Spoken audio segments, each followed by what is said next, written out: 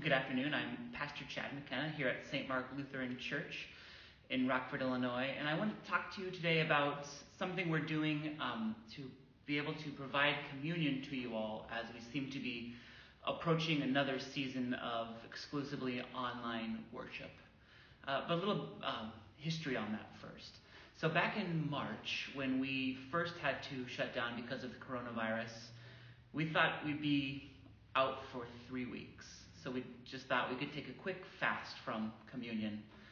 And then it went into Easter and into April, and we thought maybe this will be done by May. And every month we just thought maybe it will be done soon. And we thought we can just continue to fast until, even if we have to wait till late summer to get back to communion, we will. And that's essentially what we did when we came back to our outdoor worship and we were able to commune, even though it was only one kind with just the bread. We were still able to return to communion in a way. I don't think any of us foresaw this pandemic continuing on well into the fall, and now it seems like there's no end in sight. One thing I don't want to lose now is the way we commune together and share this common feast. I've talked to lots of different pastors. I've listened to webinars and theologians and lots of different perspectives on how we do communion in a virtual setting. And at first I was very apprehensive about the idea, strictly from a theological standpoint. Communion is something that we don't do as a private devotion. It's something that we do as a community. It brings us together as the body of Christ. Now, I know there are exceptions when we bring communion to someone who's homebound, that can be seen as private devotion. And in a way it is, but it's also an extension of what we are already doing when we come together for worship. In many churches, consecrated elements are taken right from the table and brought to someone's home. Just like you might bring leftovers home from a date night home to some children that you have waiting for a delicious dessert as a gift that you've brought from a wonderful restaurant. This is an extension of the feast that we share together. To extend that feast, I don't want us to simply have to sit at home and open up our pantry and see what kind of bread, or if we have any red wine or white wine around, and if we have a clean wine glass or a plate, and get everything ready just right. Communion shouldn't have to be something that we rifle through our own pantries to provide. This is something I've said a number of times already. And so because of that, because it's something that we come to the table to receive this gift, not because of anything we've brought or anything we've done, we simply receive this gift as the hospitality of the Lord's Supper. We here at St. Mark have come up with an idea that I've sort of gleaned from a few other pastors around and saw what they're doing, and so I'm really excited to show you what the Altar Guild, the Worship and Music Committee, the council, and the staff have all been working on so that we can be prepared for this. So I have here a home communion kit. Now I'm going to bring it close so you can see the label here. As you can see, this is called our starter kit. Sorry, kick the tripod there. We have one per household, please. It has a chalice, a paten, 20 wafers, and a bottle of wine. So let's open it up and see what it looks like. So inside, first you see we have our bag of wafers. There will be about 20 in there. The idea is that we give you enough communion supplies to provide you for about a month or so of worship. Inside we have a bottle of wine. Now they're going to be color-coded, red for if there's wine inside, and there will be blue labels for if you'd rather have grape juice with you. So you can take your pick. Usually we have de-alcoholized wine here in worship, but since we can't get small bottles of that, you can choose between wine or grape juice. Now this is the part I'm excited about. We have in here a small little paten and chalice. Now I'm going to bring these close again to you. So you can see here, it's just lovely little communionware for you. I'm trying to frame it just right for you to share. So you can put your wafers on this, put your chalice in this. You want to take your stickers off of this and give them a good wash, just like you do with any new dishware at home. And so when you come to watch an online service with St. Mark. You can, as you're getting ready, take out as many wafers as you need. Say there's 2 people in your household who are worshiping that day. You get 2 wafers. Say you've gotten the wine, so you want to pour a little wine into your chalice.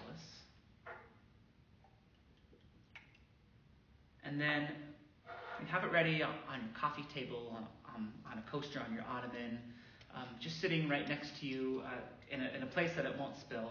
You just get it ready before the service begins, or if it comes time for the communion portion, during the anthem, you can get it all prepared, or you can even hit pause.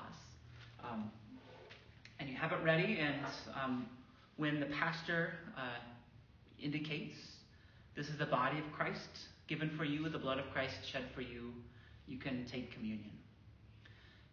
Now, the reason why we're giving you all of this, like I said, is so that you don't have to rifle through your own pantries for the communionware, for the bread and the wine. But also, we're giving you these things as well to elevate this beyond just an ordinary meal that you have at home. This isn't something that you're eating on your own dishes, but it's St. Mark's communionware that you are using. We're asking that at the end of all this, when you're able to come back to worship, that you bring these back. If you'd rather keep them with you, because I anticipate that we're going to be doing online worship indefinitely for those of you who are unable to come into worship for whatever reason. Maybe there's just one Sunday that you are under the weather, so you stay home and you're able to watch worship from home. And you can have this as well with you, so you can commune from home, especially if you're in an extended homebound period. So you'll bring it back if you think that you're not at that point, and you can return it to the church, and we can use these in other ways with our communion, our shared communion here at St. Mark. When you're starting to run low on supplies, you can come back to receive a refill kit that again has a single bottle and a bag of wafers. It won't have the communionware because you'll already have that at home. Now, I'm posting a link in the description to a blog post I'm writing about all of this, so you can read through it a little bit more and have it in writing. These are going to be available starting on Monday, November 2nd, so that we can have communion during our online worship starting Sunday, November 8th.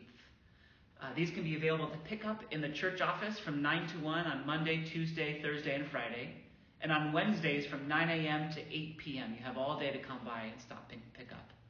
If you're still unable to come to pick up for whatever reason, just simply call the church office and someone will willingly and gladly bring it to your home as a home delivery sometime during the week. We have lots of volunteers who are excited about this idea and who are more than happy to bring these elements to you.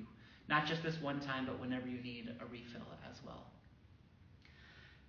Now, if you happen to not watch the service live, say for whatever reason it's Sunday afternoon or evening and you just remember that, we need to watch worship, and you go and watch the recorded version, or maybe it's Tuesday evening and it's your first chance you're able to sit down as a family and worship together. You can still do this. It doesn't have to be live right in the moment. Whenever we commune together, as has always been true, we are not simply communing with the people who are present with us in the room, but we are communing with all Christians around the world who are communing at that same time, and all Christians throughout time who have ever shared in the Lord's Supper. So for that reason, I don't believe we have to be 100% live. There's even a 15-second delay anyway, just because of the nature of live streaming. So whenever you watch that week's video worship, you can commune and know that you are communing with us. I hope this not only gives you some comfort in your faith, but it also connects you to the reality that Christ is present in your life, and also brings you together with all of God's people as the body of Christ. I'm looking forward to being able to continue to commune with you. Even more so, I'm looking forward to the day that we can come together in this sanctuary once again and worship with one another and commune in the same space as we share God's love with one another and get up and take it out and share it with the world, just as we have been these past 8 months and for our entire lives. God bless you, and we'll see you soon.